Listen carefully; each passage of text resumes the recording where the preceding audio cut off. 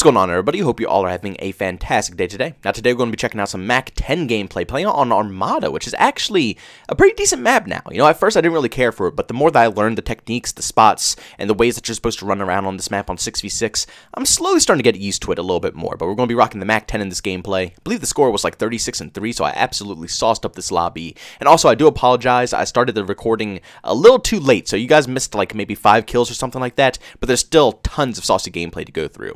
And also, I do want to just let you guys know the gameplay is only like 5 minutes long, and instead of wasting another brand new clip or really saucy clip, I'm just going to probably use some old gameplay from probably the beta or something like that to fill up the rest of this whole video. But today is an extremely big day for the Call of Duty community because we finally got our first leaks for the next Call of Duty video game in 2021. And yes, you guys might be saying, well, you know, Call of Duty Black Ops Cold War just came out. Chill out a little bit, JB. Slow down. Calm your horses.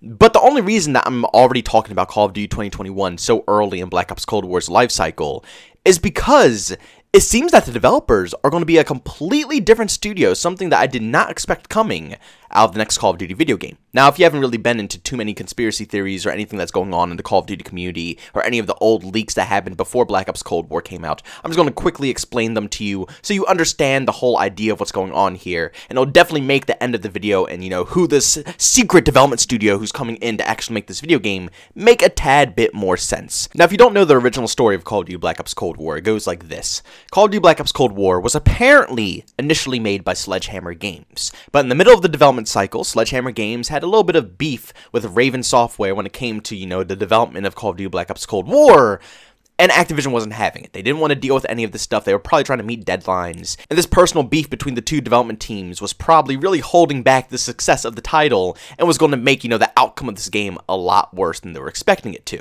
So in order for Activision to save a ton of time and a lot of resources, they made the big move to go ahead and cut Sledgehammer Games off of this title and go ahead and let Treyarch Studios finish off the rest of the production of Call of Duty Black Ops Cold War. And Activision actually did make a tweet a very long time ago stating that they don't know if the Call of Duty community is going to enjoy this game, and they definitely do not think that this game is going to be a much better seller than Call of Duty Modern Warfare. So if you have a massive company saying to the community already that they don't know, they don't think it's going to be a much better seller than Modern Warfare, you know something's wrong. Because the main goal that they're trying to do here is to outsell themselves every single year. That's what the investors like. That's what they like, the publishers. It's good for everybody when the game is continuously doing better and better after every year. But if the actual publishers are nervous and saying that they don't know if the game is going to perform well, obviously something is going wrong. And it honestly confirms it a little bit more that Sledgehammer Games was removed from the middle of the cycle, because that would make sense to me. Activision doesn't know if this game is going to turn out good, because almost halfway through the whole cycle of this video game, there was beef between the two development studios designing the game, and then of course they had to take away studios, bring in a whole new studio from a game that's already been made by another development team, and they have to come up and pick up the scraps. You know, it's just a very rough situation, so it makes sense. But just recently, Sledgehammer Games has come out on Twitter and made a tweet saying, "Power off, power on. Let's try this again. Happy New Year." Now, this can mean many things. I don't know if it's anything going on internally with Sledgehammer Games. I don't know if they're working on any other projects. But what this means to me is that because of the issues that they had with Raven Software and all this stuff going on with Call of Duty Black Ops Cold War, they're saying power off, power on. They're restarting, they're coming back fresh, they're resetting everything that's going on, and they're just going to try to come back even stronger than ever. That's what that means to me, which means that Sledgehammer Games actually wasn't cut from the development team. They were probably just taken away temporarily to allow Treyarch to come in and save this video game, since Activision obviously had no faith that Sledgehammer and Raven were going to be able to settle their differences when it came to Black Ops Cold War. So basically, this is pretty good news, actually. I think this is actually nice because Call of Duty World War II, to me personally, wasn't the most outstanding video game, but it was definitely polished near the end of its cycle, and I could see the potential that Sledgehammer Games had when it came to making Call of Duty video games. They have the potential. They know what a Call of Duty game is supposed to feel like.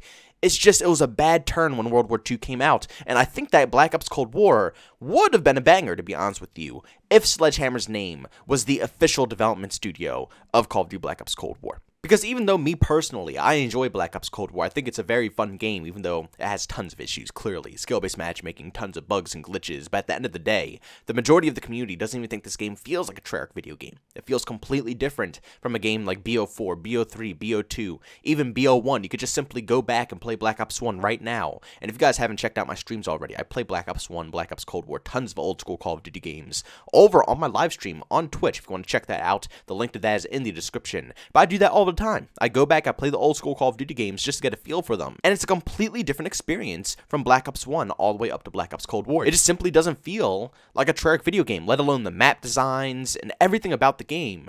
Feels a tad bit off. It feels, like I just said a while ago in a couple of other videos, actually a lot of other videos, that Sledgehammer Games made the beginning portion of this video game, they set the foundation of the game, and then Treyarch came in afterwards and added their little special touch already to a Sledgehammer foundation of a Call of Duty game. Also, if you need any more proof, here is a tweet from Tom, who's actually a very reliable leaker when it comes to Call of Duty Black Ops Cold War and a lot of Treyarch titles.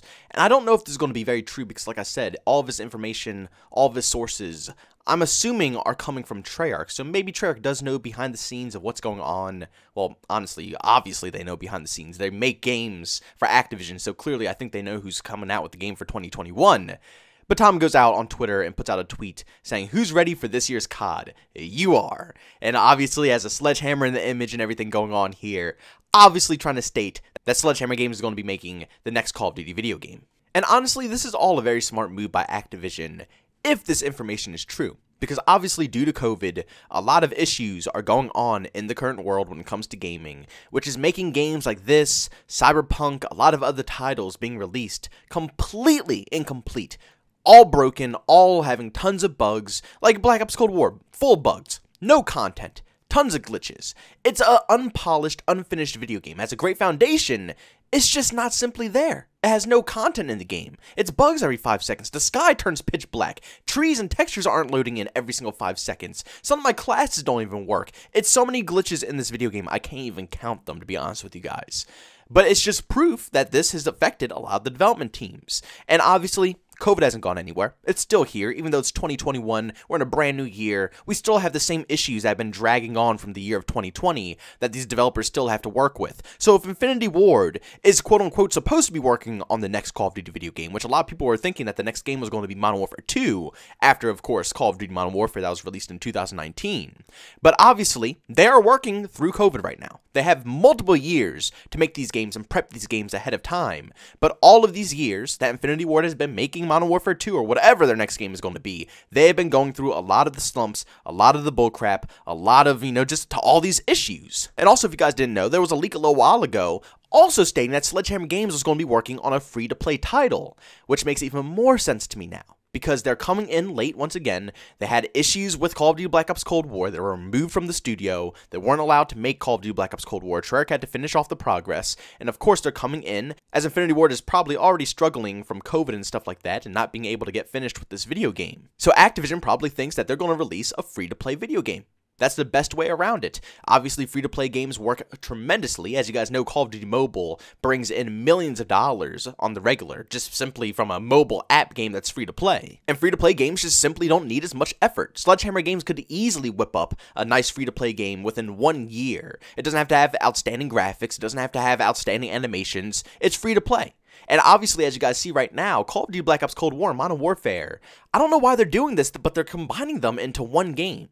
If you load up Black Ops Cold War, you have 3 options: Warzone, Black Ops Cold War, or Modern Warfare. If you load up Modern Warfare, the same screen, you have 3 options: Modern Warfare, Warzone, or Black Ops Cold War. Instead of how it was back in the day where you load up one game and that's the game that you're playing, no. You load up the game and you see all 3 different modes across in one sequence.